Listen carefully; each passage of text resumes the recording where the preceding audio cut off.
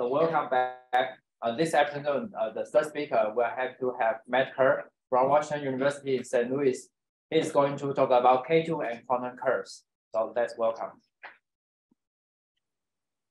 Okay, so I want to start by thanking the organizers for the invitation to speak, even if it only turned out to be like this, and to thank Sungju and Mauricio for their kindness in putting up with my rescheduling twice after this injury yesterday. Really wanted to come in person, but at least this way I can still speak. So I'm going to talk about K2 and quantum curves. The story of this work, all of which is joint with Chuck Doran and my former student Sinha Babu, goes back to 2015 when Marcos Marino approached me and Chuck to ask if we could prove an identity, which followed from recent conjectures that he had made with Grassi and Santiago Codicito and others. And so I'll just call these the Geneva conjectures because they're all in Geneva. So here's one of the two identities that he mentioned, and it arose from considering the special case of their conjectures in the 't Hooft limit, where h bar goes to infinity. But it immediately became apparent that this was really a conjecture about limits of regulators on K2 of curves. So it was provable by evaluating in two different ways the regulator of such a class on a family degenerating to its maximal conifold point, where it becomes of genus 0 after normalizing. But as we look more deeply into their work, what started to stand out at us was what the conjectures meant in h bar equals 2 pi, the maximal supersymmetric case. And I'm going to explain that in this talk, where that led. So for curves of genus 1, on which I'm going to concentrate, the basic objects are going to be such a curve together with a K2 class on it. And the main point that there's a connection between, on the one hand, Hodge-theoretically distinguished points in the moduli of such pairs, and eigenvalues of operators on L2 of R obtained by quantizing the equations of the curves. So I'll start with the operators, which are the so-called quantum curves of the title.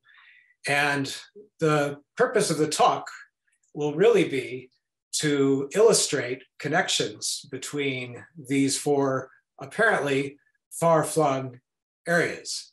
We know from mirror symmetry, of course, and work of Yau and Lian and many other people, some of whom are in the audience, the story of mirror symmetry often is, in Hodge-theoretic terms, portrayed as being between 3 and 2 in this picture, the lower left diagonal, if you will. So I want to convince everyone in the audience that 1 and 4 are also a natural part of the picture. Okay, so let's start with a coincidence. This is going to be a purely numerical coincidence from considering two a priori completely different problems. So I start with a meromorphic function on the complex plane with no poles in a big strip about the real line. Then we can view e to the 2 pi I ddz as a shift operator, shifting the argument of such a function by 2 pi I. So the basic calculation, if you were to write something locally as a power series about 0, is what's shown there. It's not difficult at all. But now let's consider something more complicated. We can consider this sum of two such shifts together with multiplication operators, multiplication by e to the r and by e to the minus r. You sum it all together and think of that as an operator on L2 of r.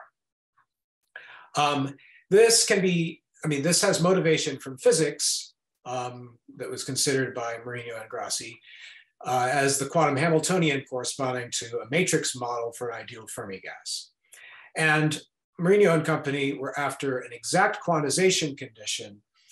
See, normally one would write h bar in place of 2 pi and write everything in an asymptotic expansion in h bar, but they don't want to do that. They want to know the exact answer as sort of a function of h bar, and in particular, in this case, at 2 pi. 2 pi, and I mean, normally in those exponentials, one would have h bar I instead of 2 pi I. So we want eigenfunctions and eigenvalues for this operator. Unfortunately, though, this is a nasty operator. It's unbounded. It's a challenge to even write down functions in its domain. But it turns out it has a very nice inverse. It's bounded, self-adjoint, and a trace class. You can take the sum of the eigenvalues of the inverse, and that converges. So you can also show that those eigenvalues are countable and limit to infinity. And so you have a physics paper here and an analysis paper that followed it and proved things rigorously. And then Marino and I guess a postdoc did some numerical computations of eigenfunctions and eigenvalues for this operator. And here are the first 3 that they found. And the numbers don't look especially memorable, but they'll come back. The form of this quantum curve, or it will be a quantum curve, the form of phi hat suggests an algebraic curve, x plus x inverse plus y inverse equals lambda. So level sets of a Laurent polynomial. Is there any algebraic geometry or Hodge theory in this? So here's something apparently completely different. We look at the Legendre curve, pulled back by t goes to 16t squared. So it's a family now over p1 minus 4 points. And we have cycles alpha t and beta t on it. Now we have well-known formulas for periods of this thing. So here's the Picard-Fuchs operator. It's a sort of hypergeometric pullback situation. And here's the first period, where an is 2n, choose n squared. The second period, of course, has to be nastier because it has to change by a multiple of a of t when you go around the origin, t equals 0, but you're doing Dane twist there. And, you know, you might wonder why there's an 8 here. Well, I'm really using twice beta t. So this is an integral basis, but it's an integral basis for something else, which will come later. Okay, so those are the 2 periods. That's the basis for solutions of this Picard-Fuchs operator. And now by using the method of variation of parameters, I can cook up a function, b integral of a minus a integral of b, satisfying the inhomogeneous equation LC equals 8, equals a constant. So this is the first example of a unipotent extension of this differential system. Now I want to tune the choices of the integrals, namely the constants in those integrals, so that the monodromy of C is sort of integral. In other words, lies in 2 pi I squared Z times the lattice generated by A and B. And then I can divide C by A, and the monodromy will then be, well, with the 4 pi squared, in Z of 1 tau, the period lattice of the elliptic curve. So that makes the monodromy of C integral, or rather of nu integral, and you can ask what the meaning of that is. The point abstractly is to have an integral, to have integral bases for the local systems underlying the Z variations of mixed Hodge structure with Picard-Fuchs operators DL, where D is logarithmic differentiation, kills the constant, DL, so that's A, B, and C, and LD, which would be 2 pi I, the integral of A and the integral of B. Okay. So it turns out that we must choose our constants of integration to be pi I and minus pi squared over 12 times 8 over 2 pi I. That is what works. And from that, you compute this nu. Remember, going back a couple slides, nu was the quotient of this by A times 2 pi I squared. So we get nu equals this quantity, where the O of t log t is very small as t goes to the origin, and I'm left with the first 2 terms. For small negative t, nu of t passes through infinitely many positive integers, right? Because log squared gets very large. and everything is real. We call these points mixed attractor points. The analogy here is to attractor points for families of compact Calabi-Yau threefolds, because here we have an integral class in F1 of variation in mixed Hodge structure that would not typically be there for most points. And that's exactly what a rank 1 attractor point is in the case of compact Calabi-Yau threefolds. So now setting mu of Tn equals n plus 2 and solving for Tn to get these mixed attractor points, we get approximately minus log of minus Tn is pi times square root of n plus 5/6. The 5/6 comes from 2 minus 7/6.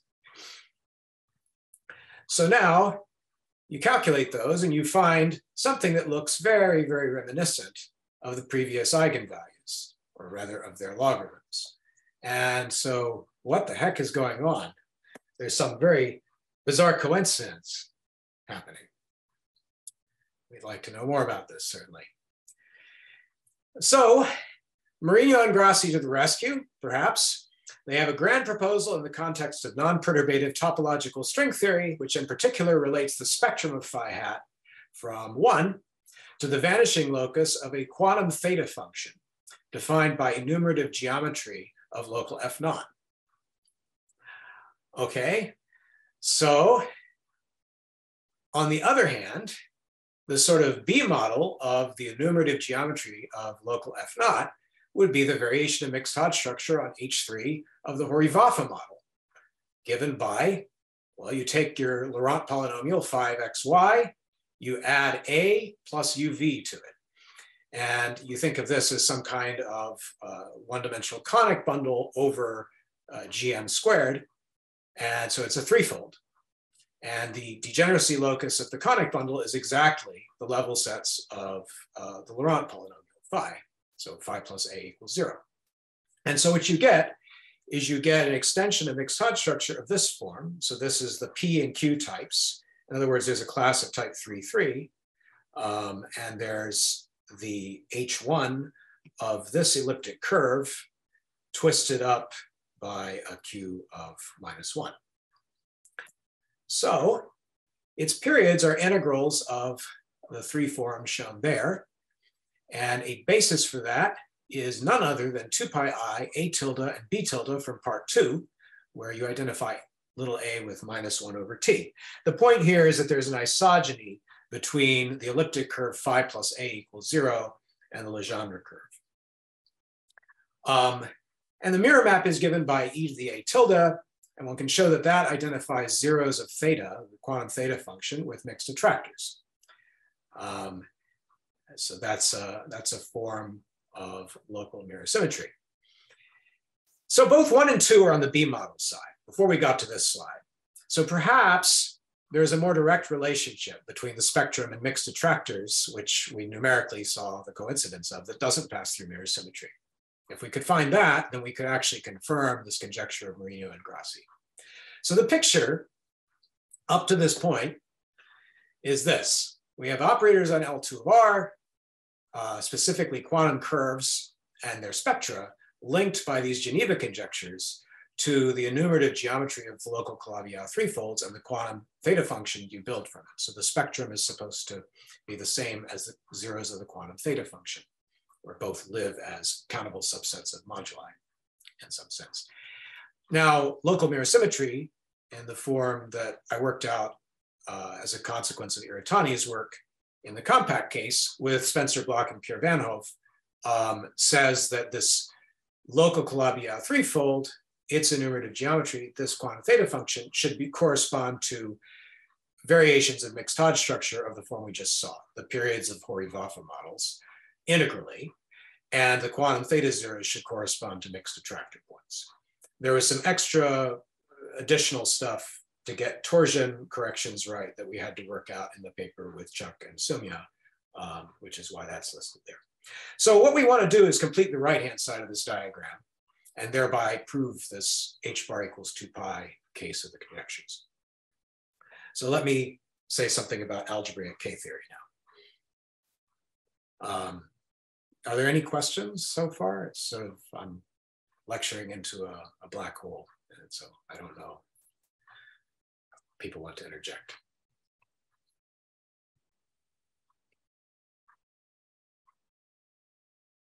Okay, so I'll continue.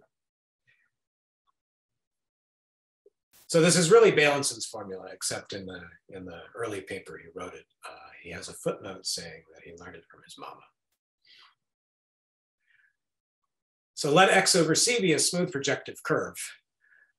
Then we have this thing called K2 of its function field, where you take the function field and you wedge it over Z with itself. That gives a group. So a group of symbols modulo certain relations, namely FG plus GF equals 0 and bilinearity in Gentry. And then you quotient by this, the normal subgroup generated by that, by relations, the Steinberg relations like that. And then you say, well, I'm going to examine symbols in the limit where a point on the curve goes to some P in the support of the divisor of F or G. And then I compute this thing, F to the order of G over G to the order of F at that point. And I want plus or minus of that to be 1 everywhere. So the kernel of that tame symbol map is the motivic cohomology group H2X with Z of 2 coefficients. We want to compute the regulator or Hodge realization map Rx from that group to Deligne cohomology, which is really nothing more than cohomology of X with coefficients in C mod 4 pi squared Z. And Balançon tells you that you can compute it as follows. You can take any homotopy loop based at X naught and any FG in the kernel of the tame symbol and say Rx of FG paired with the homology class. In other words, this is going to descend to homology, and it's well defined there, is given by log F d log G minus log G of the base point d log F integrated over gamma.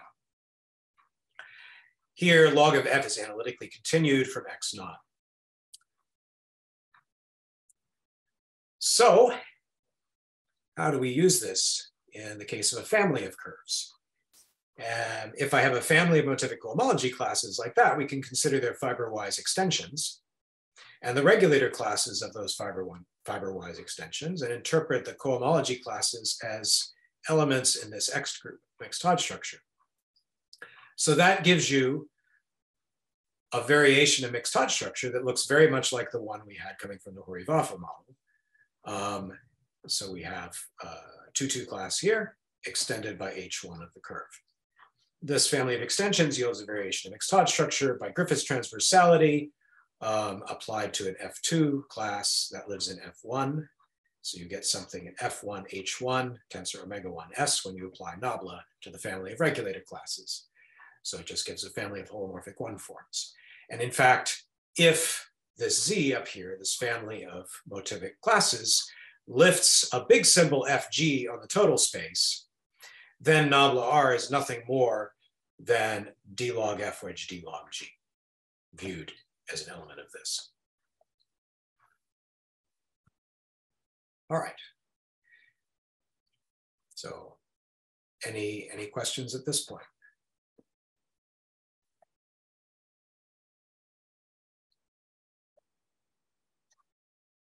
Okay. Then let me go on to the families of elliptic curves that I want to study. So let delta be a reflexive polygon, and I'll write delta circle for its polar polygon.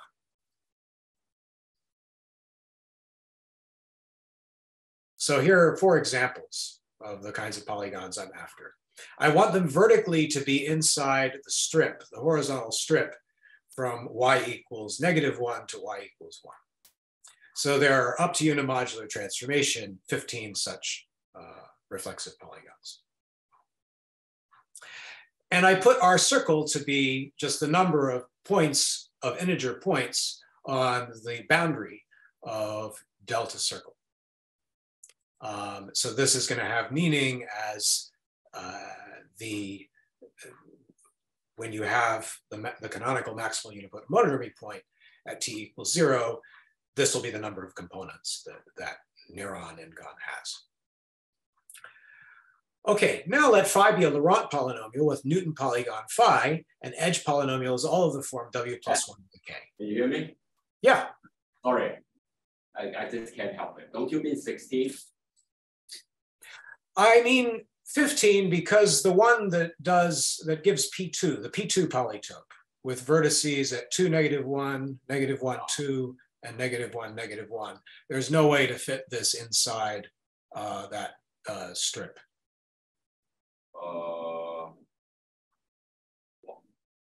You lost me there. Why not?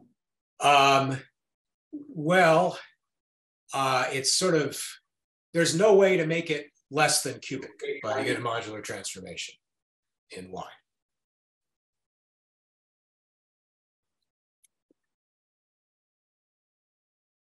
No, it's 3 by 3.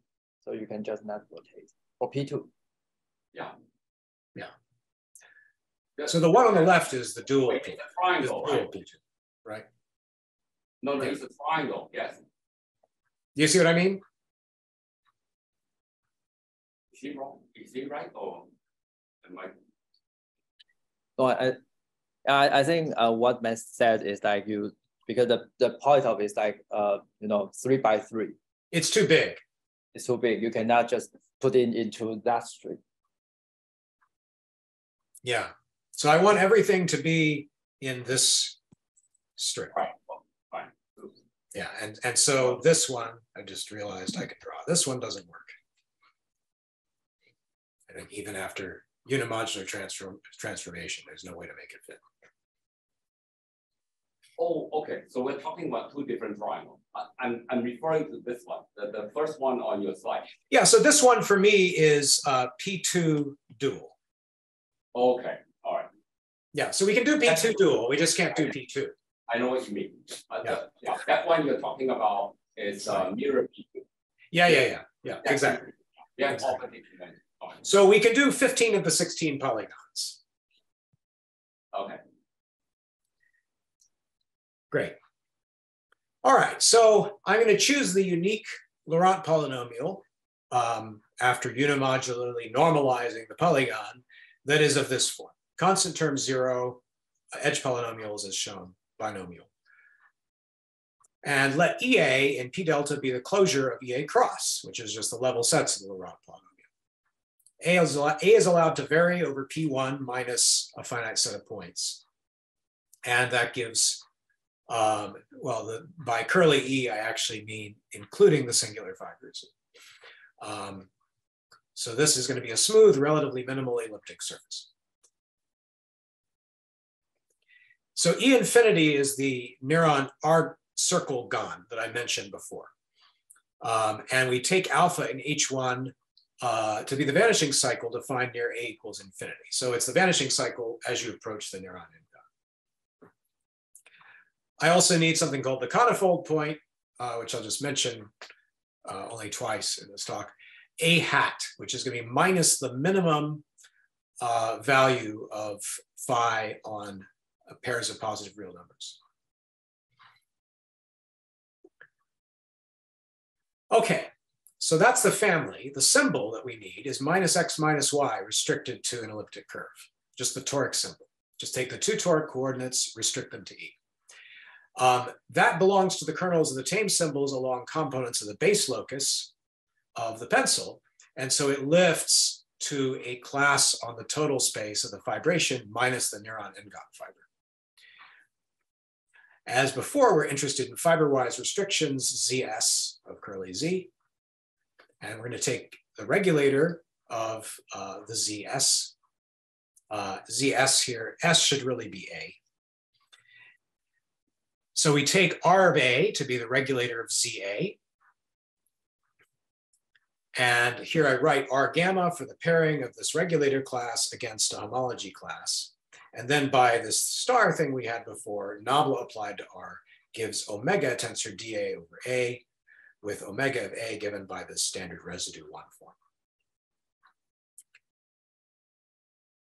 where this defines EA in the base. So this gives minus 1 over 2 pi I dA, D is logarithmic differentiation, applied to R gamma. this is a cohomology class, gives this cohomology class without the gamma. And so if you apply gamma, if you take the integral with respect to gamma, the derivative of this period, of this regulator period, so-called, is this period for all 1 cycles gamma. Okay? So really these regulator periods are nothing but integrals with respect to dA over A of the periods of omega. In particular, the periods of omega look like this. You have this generating function of constants in powers of the Laurent polynomial. And that works on all A with modulus greater than that of the coniform point. So this is a punctured disk about infinity. And omega B is asymptotically like R circle over 2 pi I log A as A goes to infinity. I take the period ratio tau and the period lattice lambda and L for the Picard-Fuchs operator killing omega. Then LD kills the regulator class. And in other words, I apply D, then I get the class omega, and then I apply L to omega and I get 0. And it's easy to check that both R alpha and R beta recover our periods A tilde, B tilde of the Hori-Vafa model, both in the example that we had and more generally. And finally, we have this thing called the higher normal function, which you get by basically wedging and integrating over EA, the holomorphic form and the regulator class. And that can be written as R alpha omega beta minus R beta omega alpha, where now these are all multi-valued functions. And this V of A solves, as before, Picard-Fuchs inhomogeneous equation, LV equals a constant. And by the standard choice of L, I just mean something which is in, so to speak, the polynomial ring over A and dA, and is minimal. This corresponds, one way to think of this, if you don't like this business, you can think about taking this family of cohomology classes in H1 with coefficients in C mod Z, and you can further project it modulo F1 H1. And that gives you a point in the Jacobian of the curve. So you can think of this higher normal function as telling you, if you project the regulator class to the Jacobian, what do you get? So let's normalize V. This turns out to be very helpful to nu, like we did before, by dividing by the A period. And that makes it R alpha tau minus R beta. And we're interested in the set where this capital V is in the period lattice, or lowercase mu is in this version of the period lattice, Z of 1 tau. And that generalizes the mixed attractor points from before. So there's a small difference, maybe not so small, but turns out to be negligible. We can replace Z of 1 tau by Z by theorem 1 below. So points at which this takes integer values turn out to be the same thing as points at which it takes values in here. And this is more well-defined in any case because the thing is a multi-valued function. All right, so where are we at this point? We have partially completed the connection on the right-hand side of the diagram. We have algebraic K-theory and regulators of K2 of our elliptic curves. And we have this, this V, this set from the last page, which is going to correspond to the Z locus of this higher normal function. And it's a consequence of, well, I mean, it's more or less a variant of the definition we gave of mixed attractors from before. So this is fairly direct. We don't need any reference to tell us what this link is. But if you want to actually prove that regulators of K2 of curves identify with periods of Hori-Vafa models, that's in my paper with Chuck Doran from 2011. Okay, so finally on to quantum curves. And here I get to state the results. So let's begin with operators on L2 of R with coordinate little r. X hat will be multiplication by e to the r. Y hat will be e to the minus I h bar ddr for some h bar real. And because we have this commutator, Campbell-Baker-Hausdorff tells us that if you want to relate the hat of this, namely e to the sum of these things, with e to these things individually, then there's going to be this commutator to the half interjecting in there. So the reason why I'm doing this, even though I am going to work with h bar equals 2 pi, where exponentially these things will commute. So when I take h bar equals 2 pi, these will actually commute. But this does not work out to be e to the 2 pi I times an integer. It works out to be e to the I pi times an integer. And so there's a sign. You have to get the sign right, because otherwise it doesn't work with varying h bar. So quantization is going to replace phi equals some coefficients, x to the m1, y to the m2. This is my Laurent polynomial. By phi hat equals cm times the hat of the monomial. And h bar equals 2 pi, this becomes, let's see, there's a missing cm here. Sorry about that. Maybe in fact, that's so distracting, I'll just write it in, cm.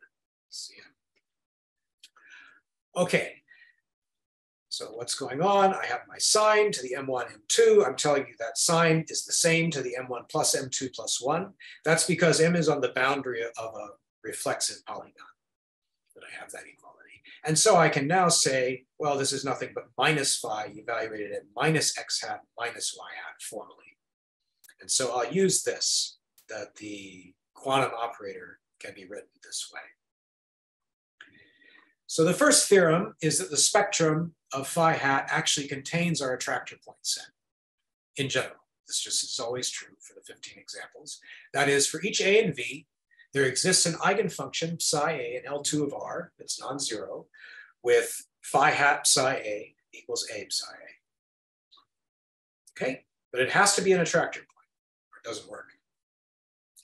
And asymptotically, 100% of sigma of phi hat belongs to V. In other words, if you look at the ratio of all eigenvalues to the eigenvalues that belong to V, that goes to 1 as you go to infinity. But we can't prove that they're all in there. Maybe they all are. It's left open. And maybe someone in the audience has an idea how to prove better than asymptotically 100%. Okay. So let me make some remarks before telling you about the proof in our special case. Since the attractor points are contained in the spectrum and the spectrum is contained in the set of positive real numbers, we're in a region where mu of a is in the positive real numbers, or at least in the real numbers. And so to say that mu of a is integral is the same thing as to say that mu of a is in z of 1 tau, because tau is not real. So it's also the case that mu of a in Z is very different from saying that the regulator class is torsion. To say the regulator class is torsion is to say that it's an H1 with coefficients in 2 pi I squared Q mod Z. And one should view the difference between this and this as like rank 1 attractor points and rank 2 attractor points. It's the mixed analog of that. So there's no intersection between those two things. I'm saying this partly because the R of A is torsion is what you get in some analyses. I'm thinking in particular of an old paper of Sergei Gukov and Shulkowski, I believe, that showed in some settings that the regulator class, or indeed the K2 class being torsion, was supposed to correspond to, in the world of the WKB approximation, being in the spectrum. But of course, we're not working in perturbative topological string theory. We're working in a non-perturbative setting. We get a different answer. Okay, so sorry those both showed up at once. Ignore this for the time being. Suppose the Grothendieck period conjecture holds. So what that's going to say in this setting is that for any A that is in Q bar, the extension of Q bar function fields here, or fields generated over Q bar here. This one is generated by the period ratio and two regulated periods. This one is just generated by the period ratio. Either it should have degree 2 or Mumford-Tate reduction, which means that R of A is torsion. That's the only possibility. Since the eigenvalues, on the other hand, A equals lambda J, are not Mumford-Tate reduction points, because this is different from this, but do have an algebraic relation, U of A is integral, making the transcendence degree of this less than or equal to 1. That means that this cannot be true, and the eigenvalues have to be transcendental. So if you believe the growth and deep period conjecture, these eigenvalues are interesting transcendental numbers. And finally, to show that our results confirm a case of the Geneva conjectures, we must match torsion invariance in the enumerative geometry of this local Calabi-Yau, and in the limit mixed Hodge structure at A equals infinity of the variation of mixed Hodge structure I've been talking about. And that's a computation we do in our paper, and you have to get that right. But I'm not going to say anything about it. Okay, let me explain in the 8 or so minutes I have left how you get eigenfunctions. And I'm going to do this in the very simplest case where the polygon is this diamond one. So define EA to P1, map pi by xy goes to x. So this is just a 2-to-1 map to the x coordinate. It has discriminant given by that, involution given by sending y to y inverse, and then we can take a square root of the discriminant up on EA. And that's given by y minus y inverse everywhere. All right, so now I'm going to consider the rather strange infinite genus Riemann surface, EA cross tilde here, which is given by pulling back under minus the exponential map, EA cross, which is a 4-punctured version of our elliptic curve, to C. Okay, so I do a base change like this. And I'll use the following notation. A point Z tilde in EA cross tilde maps down under this 2-to-1 map to Z in the complex plane, and it maps under this P to X of Z, Y of Z tilde, where X of Z is minus E to the Z. All right, that's the construction. And I'm going to construct eigenfunctions in L2 of R by first constructing functions up here. So I take a base point, P naught, in here, that's fixed under the involution and has y of P naught equals -1. And then I need lifts of the involution to here. That's an involution of this over C. That would be called I tilde. And I need a lift of the point P naught here to, well, I guess I call it Z naught there. And for a loop on EA cross based at P naught, so a loop over here, since log of minus y of P0, this is -1, log of 1 is 0, we can cross out the term log of minus y of P naught integral of d x over x from the balance and regulator formula. And the regulator formula now simply reads this. This is a simplification that you can make in this case that you can't make in the other cases. All right, now suppose I have an attractor point in moduli, and I consider the value of the higher normal function at that point. We know, number one, it's always given by this, but at an attractor point, it's an integer combination of 1 and tau. So n1 and n2 are integers, and I write down this funky R alpha as R alpha minus 4 pi squared n2, a little correction, so that we get R beta minus R alpha tau is 2 pi I squared times an integer. And now we have this first lemma, and this is really the key in the construction of the eigenfunctions. We write down this chi A of Z tilde, which is the exponential of the following big integral. So we have a regulator piece. The integral is from the base point to the point at which I want to evaluate. minus a sort of Abel-Jacobi piece. So I'm integrating the holomorphic one form from Z naught tilde to Z tilde. And I claim that's a well-defined holomorphic function upstairs. So the well-definedness is the thing you have to check. If there's a difference between two paths, like so that's my gamma tilde, and I project it down to EA, and that gives me a nice one cycle that I can write as a combination of alpha and beta. Then the integral in the exponential evaluates in the following way. First, I have log minus x d log minus y integrated over gamma. That's just r gamma. And then I have the integral over gamma of omega. So I can evaluate this because the regulator is a linear map on, on homology, if you will. And then my period of omega evaluates like this. Same M1 and M2 as here.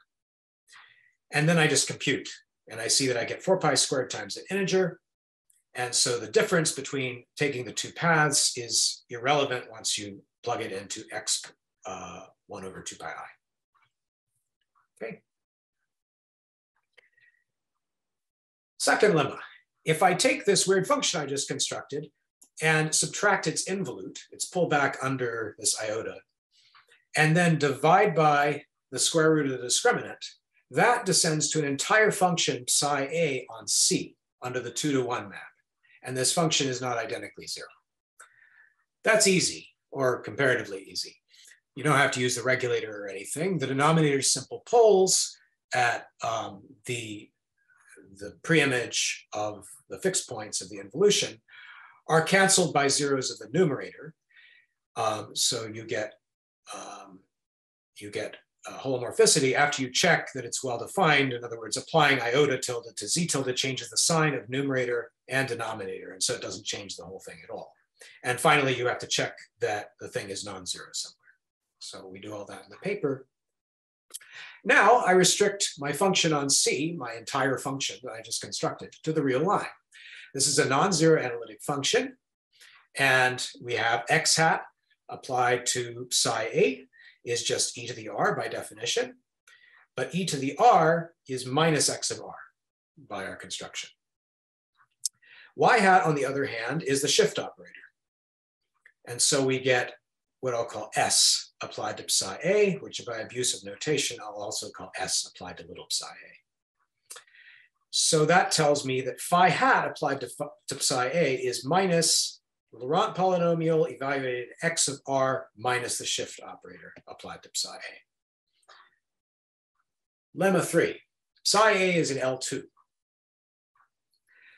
So we estimate near points in the boundary as r goes to plus or minus infinity, that the regulator term in the integral looks like I over 2 pi CR squared. And so that just tells me this exponential oscillates a lot. It doesn't go to infinity or anything. And so that means the numerator here is bounded on r. The denominator, on the other hand, is dominated by e to the plus or minus r over 2.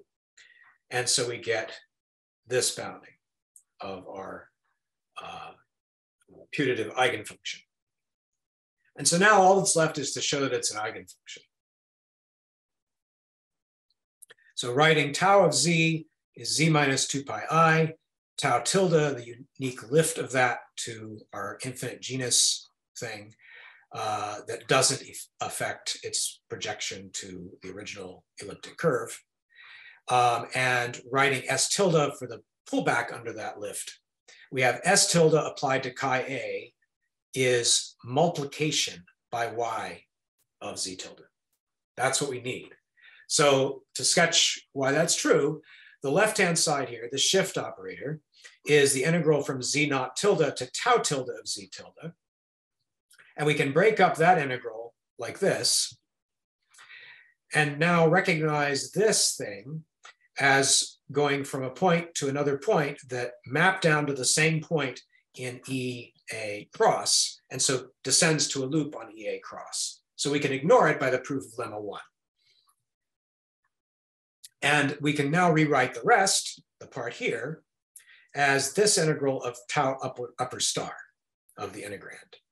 And when you do tau upper star of the integrand, you get z minus 2 pi I and no other changes.